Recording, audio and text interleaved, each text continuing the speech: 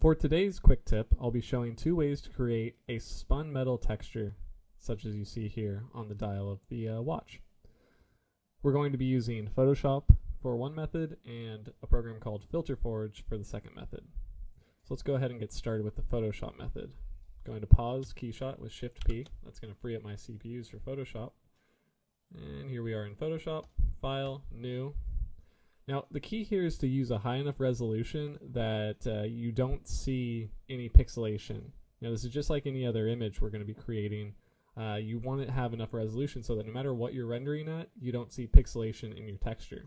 So if you're planning to do your image, your final render at a very high resolution, maybe for print, make sure you have enough resolution so that at full resolution when viewing your image, your render, you don't see any issues with textures. So I might bump this up to basically a 4000 by 4000 square image. Click OK. And I just have a white background. What I'm going to do is set my foreground and background colors to black and white. And then I'm going to go to Filter, Noise, Add Noise, and just crank this noise all the way up. And here's my settings. We're going to leave monochromatic on so that we don't get any color in there. And OK. Now, let's look at this at full resolution here. So it's just a bunch of black and white noise. Pretty simple. What we're going to do is use the filter Blur, Radial Blur, to spin this noise around. And you can play with these settings to get the right result, but let's just go with maybe best quality, spin mode, and amount 25. Now, this blur center here can be changed. If it's off center, hold down the Alt key, and then you can press reset to get that back to the very center there. So let's go to 25 and click OK. Okay, and then there's our spun texture. Now, the thing about doing this method is it makes the center look a little bit chunky. So what I want to do is just do a little trick to make that look a little bit better. So before we do that, let's just look at the texture here. This is all looking pretty good. And like I said, you can just fine tune how much you spin it and those other settings there. So over here in layers, I'm going to just duplicate this layer here. So this is going to be the trick to make the center look better. So I'm going to use Control J to duplicate. And then, let me just zoom out here. I'm going to make a mask, a nice soft radial mask based around the center. So I'm going to hold Alt, Shift, and then click and drag with the marquee tool here set to circle mode. Make that selection there. I'm going to go to Select, Refine Edge. I'm just going to feather this a little bit. 50, maybe 100 pixels. And if it seems like it might be touching the edge, I'm just going to shift the edge in a little bit, about like that. That creates a soft selection. And now I'm just going to click the mask button right here. And that creates a mask. So you see what we have there if I turn off the background layer. Now I'm simply going to take this layer, hit Control T, and scale that uniformly in so that it becomes basically a more detailed center. So you can kind of play with that, maybe to about 50% scale here. And let's just zoom in on that. And I'll just hide that. So you can kind of see we're just packing more details into that space. All right. And this is just a black and white image that can be used directly in KeyShot as a bump texture. So all I have to do now is save it out. New file, save as. And we'll call this one, save it as a JPEG. It doesn't need to be anything special. We're going to call this the PS Spun. I'm going to use full quality here. We don't want to lose any details. All right, so let's just go to KeyShot now that we have our image. On pause. I have a glass outer portion here that I'm going to hide. Right click, hide part, and then right click on my metal, edit part, or edit material. Over here in the textures, we're going to double click on the bump.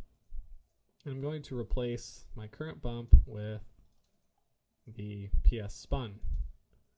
It's going to take just a second to load in, and there we go. Now, it's already mapped based on what I had on here before, but a couple other settings are incorrect for this texture. Most notably, it's the normal map mode. That's not going to work for this black and white texture. This is not a normal map, so let's disable that. And I have a very low bump height. I'm not going to see a lot of detail because my texture doesn't have a lot of contrast. So I'm going to need to bump that height a little bit up. Now I want to use my scale slider to bring that down. Okay, so you see here, this is too small of a scale. We see the edges of the texture. And the reason we see the edges here rather than it repeating is because I have repeat disabled right here. So it'd look like this if I didn't have that.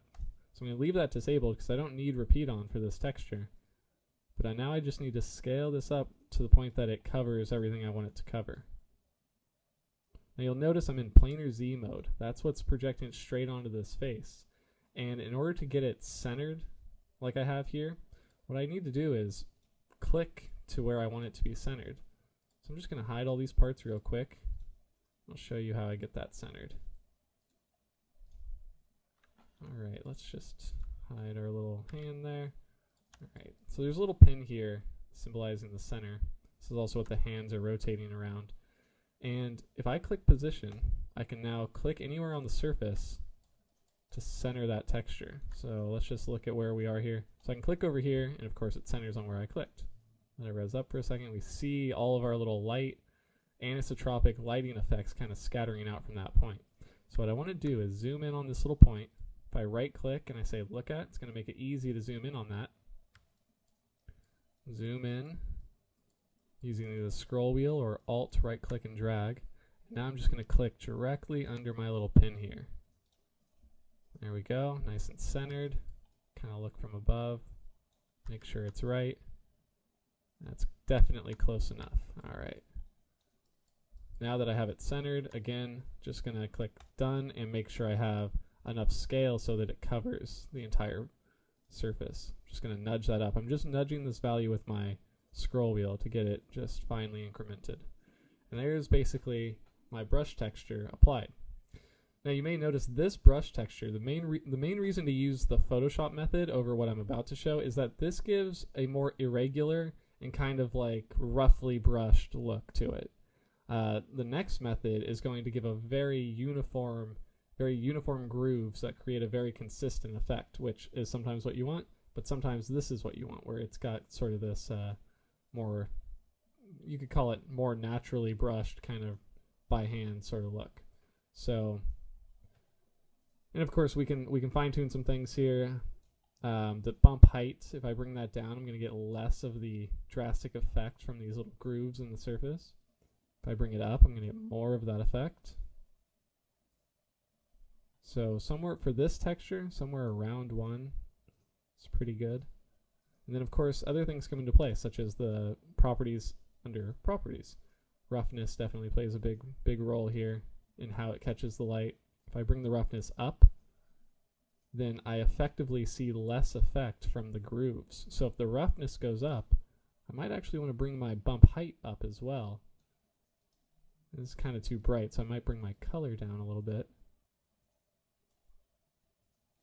So you can really fine tune these settings to get exactly what you want. Alright, now the second method is with Filter Forge. It's this program here. Just go on the internet and search for Filter Forge right here, Filter Forge, and you'll find this. You can get a free trial of it. And what we're going to be doing is using a filter that you can download from their online library, and it is called Groovy. Okay, and this is the default that it starts as, but what we're going to do is go to Settings. Well, first thing I'm going to do is go to File, and you can't see it's off screen here. Well, let's just do this. File, New Image, and I'm going to do basically the same size that I did for Photoshop, 4096 by 4096. So remember, I want enough resolution that I don't ever see pixelation issues. Let's move this back into the frame. There we go. So now with my groovy filter here, I'm going to go to Settings, and I'm going to set my way of the groove to 1. How groovy. This controls how many little grooves there are. I'm going to crank that all the way to 100. And, well, let's just leave that a little bit lower for now so we see the effects of the next settings. I'm going to take my groove vibration down. You see what that's doing I want these nice smooth grooves for this effect. And everything else, now that groove vibration is down, doesn't really matter. These settings aren't going to play a role in what we're doing. Now the important thing here is we want to increase the size all the way to 4096. The max size here depends on the resolution of the image you created and when you did file new image. So for me, with this resolution, it's 4096. Now that I have these settings kind of set in, I'm going to just bring my How Groovy right up to 100, and that will give me a nice densely packed in set of grooves. I'm also going to enable seamless tiling. This will give me some options for if I want to use this for another effect, which is this repeating groove effect. So you can there's several different styles of groove here that you can choose from if you just change the way of the groove. But for what we're doing, we're just going to stick on one here. And now what I want to do is output a normal map of this that I can use in KeyShot. So I'm going to go to Filter. Let's move this over just a bit. So Filter, Render Maps. Oh, got to go a little bit more. Filter, Render Maps, and enable Normal Map Mode. See what that does over here? Creates that normal map look with these very specific RGB values describing exact height information that KeyShot can use. Now that I have that, just need to go to Save In, and we will do,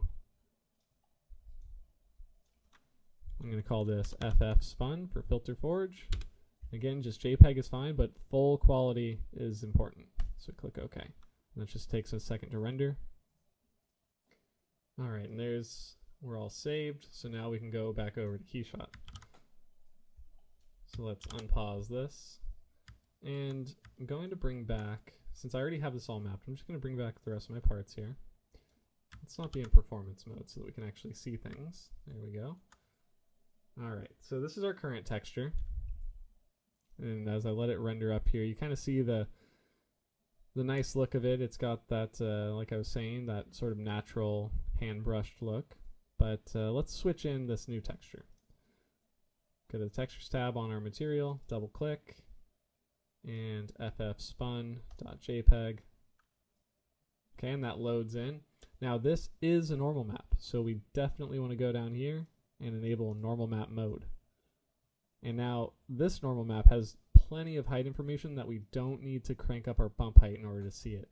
So I'm going to bring this actually way down to 0.1 here. That's got good grooves to it. Now I want to bring down my scale so that we get just the right amount of grooves to fill the surface. And by bringing down the scale, of course, the grooves are tightly packed in, so we get less noticeable grooves, but it still is creating that light effect, sort of that bottom of the pan sort of effect that you might see in real life. And again, I can just change my roughness a little bit. By bringing my roughness down, I get these highlights. They spread around less of the overall circles of grooves there, so you get darker spots and brighter spots, more contrast between the lowlights and highlights. I'm just going to zoom out here and we'll see that from a little bit of a further distance. So there you go. That's that nice groove effect, creating those anisotropic highlights. You can also, just for comparison's sake, see what we have here. Zoom in just a bit. Render this up a little bit. And of course, just a simple surface without those grooves would look like this. So we're not getting any of that sort of radial highlight effect. Now another little quick area that might be nice to put those grooves on is right here on the end of the crown. I'm going to double click on this surface, textures, bump map, double click, bring in my FF Spun, and then again I can just bring down the scale to pack in those grooves.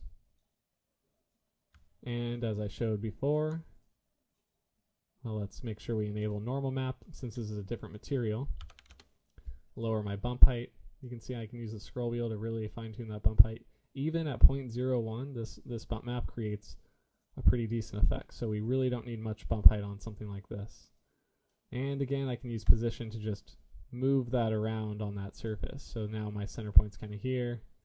But what we want, of course, with this is just nicely in the center One little trick for centering this is bring the scale down just a little bit too much, so that the edges are right at about the edges of the circular object you're trying to place it on. And you can kind of use those edges as a reference point for the center. And then just nudge it up one little bit, and now it's covering the surface and projecting out to the edge just about right. Now, of course, lighting plays an important part here. See, on here right now, we're not getting much interesting effect. But if I bring my environment around a little bit, or change my camera angle just a little bit, we start to see that radial effect on that crown. And then, of course, there's the roughness that we can continue to use to fine-tune that.